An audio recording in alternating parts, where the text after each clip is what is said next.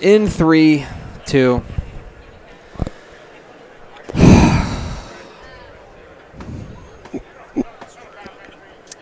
Welcome back to the Built with Chocolate Milk Coaching Lounge, the THSCA Coaching School and Convention. We are joined by the former Hampshire Finette Longhorns coach, Phil Danaher. Hi, Coach. Hello, Greg. Good introduction. But the one thing I just want to help you out with. Okay. It goes 3, 2, 1. You forgot to, you got to hit You one. know what? That always trips me up. As you know, I'm slow, but I get there. I'm slow, but I get there. As you said, the elevator doesn't go all the way to the top. It's Phil Danaher, our friend from Corpus Christi, Calallen, and the winningest coach in Texas high school football history. It's the King. It's what everyone calls him. Everyone has always called him the King. It's what they call him. How are things in Corpus Christi, Coach? Fine. Let me ask you, if anybody calls me the King, where did they get that idea from? I don't recall. You don't recall? No, I don't. I would need to look that up. Maybe Max, do you know? Max, do you have any idea where? No, Max is shaking his head. He doesn't know either. So, I mean, there's no way to tell. What year would have that been? 2016? 2016 is when we put you on the secondary cover of the magazine with the headline, The King. Okay, so you just said we, so you were part of it then. Mm-hmm. I'll own part of it. I will say I was involved. And then you called me when you got your magazine, and I think the words that came out of your mouth were, "What the hell are you doing?" No, I did not say that. Something like that. People, if you're listening, you can't believe everything this guy said. You were not pleased with it though. I remember you being like, "I'm never going to hear the end of this," and that being your major concern. Okay, now the only thing I did, and you turned this around on me, is that year at coaching convention, I walked in, there's the big tent, Dave Campbell magazine. I said, I'm going to walk over there, and I was a little bit loud. I would say there's about 6 or 8 of those guys sitting out there. I said, hey, I want to know who picked Calallen to play Alito in the state championship. Mm-hmm. And all of them pointed at you. Yes, it was. I was sold out by my colleagues so quickly by them, and then you were, and then you informed me that you did not agree with our predictions. That's right. Okay, let's talk a little Calallen football. Last year, a run to a state semifinal. Mm-hmm. Surprise, surprise. It was obviously a special year. I'm interested in what you think. You've coached a lot of great teams. What was special about the 2018 team? Well, how far they came, because we had very few returning kids. We had like 3 coming back on offense and 4 on defense. Mm-hmm. And going into that season, we really thought, our run of 34 consecutive playoff appearances was in jeopardy. Mm-hmm. But these kids came through. We had to play sophomores and a couple of freshmen, but they played hard and gave us everything they had. And we were fortunate to make it to the semifinals, but you were 1 play away from going to state championship, or 1 flag away. Let me just put it that way. Yeah, it was obviously a very tight game with a good Fort Bend Marshall team that was playing heavy heart and things like that.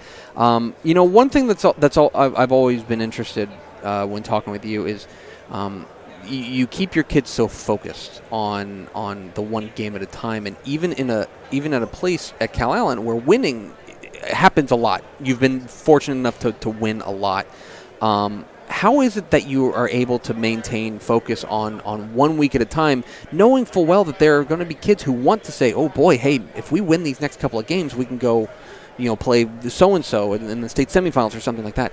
How do you keep kids focused on what's in front of them? I guess probably the easiest way there is you have to talk to them constantly about staying focused, their attitude, and everything about, they playing in it for a school and with such tradition of not missing the playoffs in 34 years. Here, 34 years in a row. And I always remind them, said, boys, you want to be the team that doesn't make the playoffs? I said, if you don't make the playoffs, I said, then you won't ever forget that until the day you die. Mm-hmm. So not only that, the people in the community will always remember you being on the team that broke the record of 34 consecutive wins. Well, and we were talking up there that when you were doing an interview with Fox Sports Southwest, and you mentioned in the hallway, you go, you know what, the number one motivator for people is fear. Right, it is. And I imagine that especially at a place like Calallen, with such tradition, you got to be the team that keeps it going, because you can't be the one who drops the ball. You're right, and that, like I told you all yesterday, fear is the biggest motivator in our life, and you know, these kids need to be motivated that they better be afraid that they're going to lose, because that way they'll work that much harder. Of course, after every workout, and I pull them together, I always pretty much say, boys, who worked harder than you guys did today? No one. All right, now let's get up and get the job done. You know, and then we tell them, you know, boys, we've really never lost a game. The clock ran out before we had a chance to win it, you know. So, yeah, well, the clock's run out on a lot of your opponents. You're at 458 wins. You're just running up the score on people at this point, as far as the win total is concerned. But you know, you and I have had candid conversations about records and about, you know, what these things mean to you, and the thing that I know, if people haven't heard this, I know you're always very differential to your assistants. I know that you're a big believer that, yes, you're the head coach and you're in the big chair, but you're just a part of a team that is putting together this team. Oh, without a doubt. Yeah. I don't go out there and play. You know. And the kids who have played for us from when I was in Dilley to Hampshire Finette to Calallen, and the coaches who have coached, you know, several of them have passed on. I guess that's telling you how old I am now. But the thing about it is, you know, I can't take all the credit, you know. But we've been very fortunate. The one thing people say, how you do it, the one thing I've done well is I've hired great coaches. You surround yourself with good people and you don't have a problem. Yep, and you've done that better than most. So let's look forward to this 2019 team. And I know you are always reticent to say you know exactly what this team is going to be like. But through the offseason and knowing what you know about the squad, this seems like it's going to be a more experienced squad than last year. What do you think is going to be? How would you describe what you think this 2019 team is going to be? I'll tell you, the one thing we have that's an advantage for us this year that we've not had. I don't know if we've ever had it before, but because we're such a small 5A, we're one of the smaller 5As in the state of Texas, and injuries will get you, and especially on the offensive line, you know, and we've never really had any depth with the offensive line, and you know, I don't care what anybody says, football is determined by the line of scrimmage, the defense and the offensive fronts, and you know, and when you start losing a player there or two, then you really go down quickly. And so this year we've got more backup offensive linemen than we've had. Now, we don't have the running backs, but we got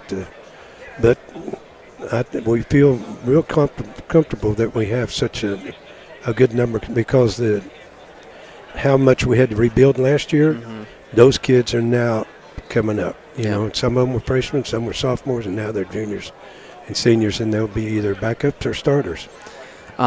Dave Campbell's Texas Football, a magazine, ranks you guys number 3 in 5A Division II. Do you want to yell at me now, or do you want to wait till the microphone's off? Or Did you pick them again this year? I had a hand in the rankings. Oh, you always have a hand. And tell me, when I talked to those guys in 2016 who made the picks, they all pointed to you. None of them pointed to themselves. I agree. So I'll own it. I think you guys are going to be pretty good. I think your defense has a chance to be really good. I'm a big fan of Riggs Barrett. I think your linebacker core has a chance to be very good. I think that in Region 4, I think that you guys have to start the year as the favorite in Region 4. That's my opinion. Do you disagree with anything I said? No, I'll agree with you. I hate to admit that, especially online. Look at him. Look at him jumping. Did we get that on tape? Jumping up and down. We did it. I do need to ask about my favorite Danaher. Okay. My favorite Danaher, the boss, Anita, who of course has one of the most impressive football collections and just football memorabilia collections in America. Did she have anything new recently? Do you know? Well, no, not really, because we didn't get to bring home the goat football from from going to semi-5. No, she does have, and she's really worked hard at the leather helmets and the old game pants, and Bear Bryant had her in the Dallas, not her, but hat, and Dallas Cowboys Super Bowl rings and stuff. She has a Bear Bryant hat? Yeah, you saw it. Oh, that's right. Because the thing that always strikes me when we went down there and looked at her collection was the football from the last Southwest Conference game. That's when my older son, Cody, and they got into a scuffle at the end of the game. He had just had the ball. So he just put it in his helmet and walked off. Ran off. And then and he got to be the favorite child for a minute. Oh, oh yeah. And then actually the next year was the opening kickoff for the Big 12 in Missouri, and Texas played, and the opening kickoff because Cody, we couldn't always go to the games because we were in the playoffs and we missed a lot of Saturday games, but he'd give our tickets to other kids' parents and stuff, managers and stuff, and so the opening kickoff they said, "Hey Cody, you want this to go with the last play of the Southwest Conference game, championship?" And I said, "Well," he said, "Yeah." So we've got both those balls, and then we got some very old balls. It is a remarkable collection, really and truly, and it's another reason why Anita is my favorite Danaher. It's Phil Danaher, the head coach, the former head coach of the Dilly Wolves, joining us here on Texas Football Today. We're going to spin the Dick's Sporting Goods Wheel of Questions, aren't we? Okay. You want to give this thing a spin? Well, let me see. There's nothing on here that's going to get you in trouble. Don't worry. Okay. Don't worry. Have you? I didn't see you do this with the other ones. Yes, we have. We've done it with everyone, Coach. All right. Here we go. Phil Danaher spinning the Dick's Sporting Goods Wheel of Questions. Okay, this is good. We asked the same question to Cornell Thompson of West Orange Stark. Do you have a game? You coach a lot of games. Won a lot of games. Do you have any game day superstitions? Something you've got to do every game day, or else you're going to be off the whole day. Not so much game day, but the day before. Mm-hmm. On our last workout before we get ready for a game, mm-hmm. And we've done all the workouts, and I've talked to the kids and everything, and I always say, "Hey boys, hay's in the barn," So it's now time to get ready. So if I try to walk off ever, or forget, Coach, where's the hay? Yeah, they'll do it. Coach, come back. We got to hear the hay's in the barn. I've been doing it for, well, I'm not going to say how many years, because then you know how old I am. But you've been doing it for at least 5 years. Yeah, at least 5 years. I've been doing it for 35 years at Calallen. Mm-hmm. And so, yes, that's one thing we do that's superstitious. And then, before the game, we really low-keyed. Mm-hmm. I don't get them all pumped up or anything, because you want to do that when the game's happening, mm-hmm. Not ahead of time. Because I've heard of coaches that do that. And like I know, I'm not going to say the name of the coach. He had his kids all pumped up. We're going to go out there. We're going to tear them apart and all this. Okay, y'all ready? Let's go. And they take off running. The door in the locker room is locked, and they all start running into each other.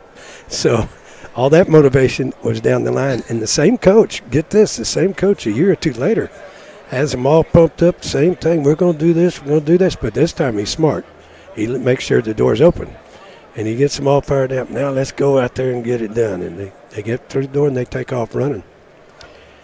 He forgets that in the old gymnasiums where they have those concrete barriers mm-hmm. that come out, he forgets the duck, runs into it, boom. Oh, my gosh.